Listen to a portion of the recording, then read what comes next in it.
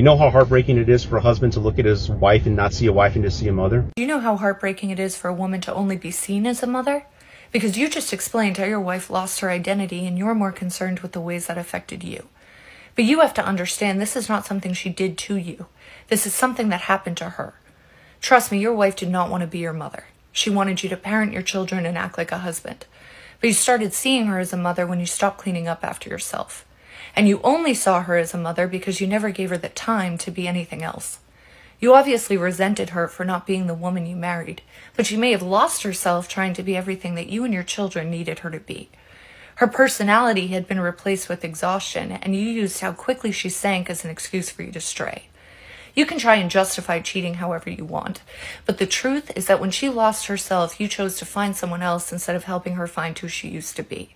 You had the effort to give, and you gave it to someone who wasn't your wife. Mom. What? I'm going to ask you 3 questions, okay? And your answer every time is going to be addicted. Okay. All right. So if an alcoholic drinks too much, they are addicted. Right. And if a drug addict does too many drugs, they are addicted. Right. And what slapped you in the face last night? Addicted. You know, you're a goofy bitch. I don't know who needs to hear this, but you won't always get the love and support from the people who you love and support. It's not a fun fact, but it is a fact. Love you, bye. If you kick a man out the house and you even say one thing remotely about like you care about him, he gonna start moving back in. How's your mother doing? Well, she's doing pretty good. Yup, you know they had her in the hospital last week. But they said her blood pressure then rose up. Like, this nigga's moved. Get your ass out of here, man. TikTok. Don't y'all start inviting my Facebook friends to come over here because I don't want them. Leave them over there. People that feel like they know you, don't support you the way strangers do. And I'm on this here app to make a new group of better friends because we cheer each other on over here. When I forget I have a new hairstyle.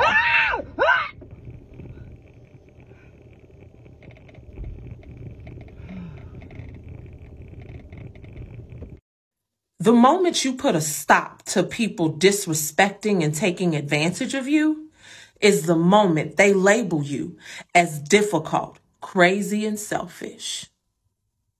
Be as difficult, crazy, and selfish as you need to be.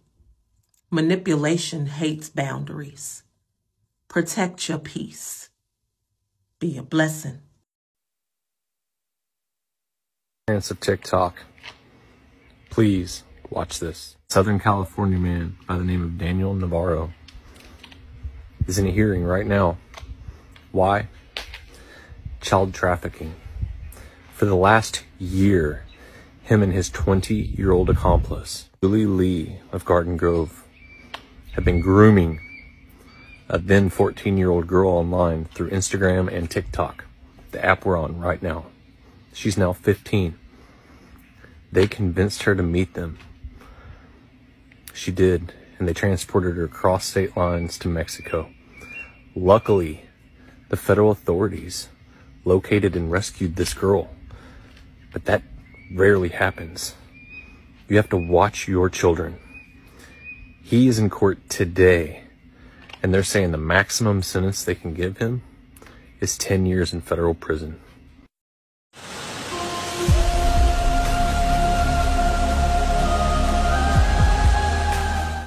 Sometimes you need to feel the pain and sting of defeat to activate the real passion and purpose that God predestined inside of you. God says in Jeremiah, I know the plans I have for you. Plans to prosper you. Plans to give you hope in the future. When God has something for you, it doesn't matter who stands against it. I'm going to try and say this one more time and louder for the boys in the back. Show us who you are the first time so we can make an informed decision whether we want to stay or run. Do not pretend to be a better man than you actually are. Do not introduce us to a vibe that you cannot maintain, and do not pretend that you are capable of consistency and commitment if you are not. Do not let us waste our time hoping that you are going to go back to being the man that you pretended to be. And if you do this, if you introduce a woman to your false representative, then you cannot come at her for trying to change you back. You are the one that gave her the idea that you are capable of being a better man. She did not come up with that on her own. And if you don't like what I'm saying, then you're fucking guilty of it. Case closed. You better stay the fuck away from them, you understand me? You stay the fuck away from them. You don't text them, you don't call them, you don't unblock them, you don't give them any fucking ounce of your fucking self. You understand me? Respect your fucking self.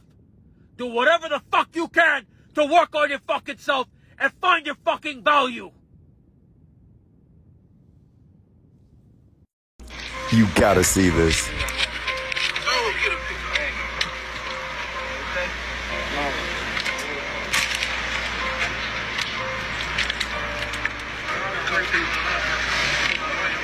Take it easy, yo. If you only believe what the media shows you, you must be in awe right now to see young men who look like this, so filled with kindness and compassion.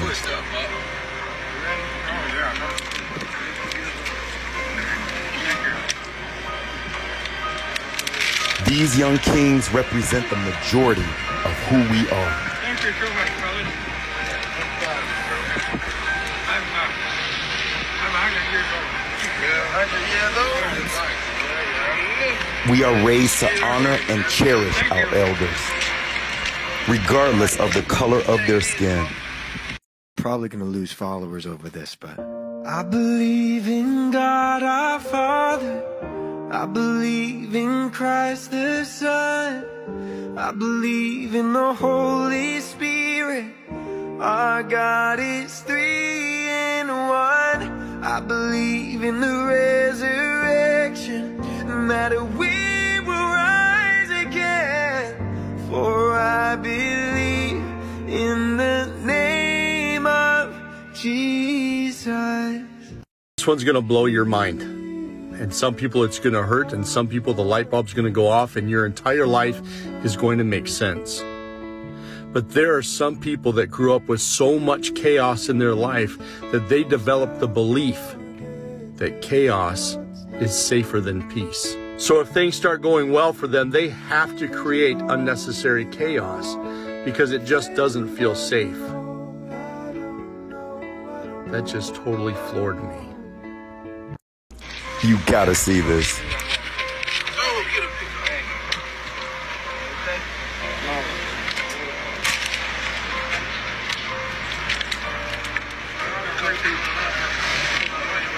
Take it easy, yo.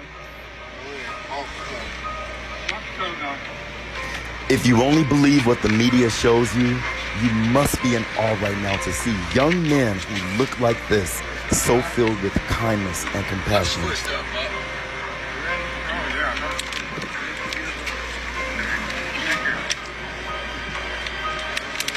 These young kings represent the majority of who we are. Thank you so much, fellas. I'm 100 years old.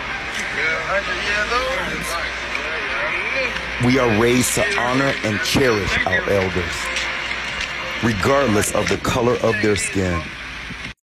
Jealous-hearted people don't always want what you've got. They just don't want you to have it. When I say this, listen, they've been watching you longer than you think. They may not know God's timing, but they've been clocking your every move, and they could tell the hour of darkness for you is over. Glory be to God, man. They see the spiritual work you've been putting in. That's why they're trying to get in good with you now so they don't miss the drop-off God's expected to deliver. Is you following? They're standing next to you because they know you're next in line to eat.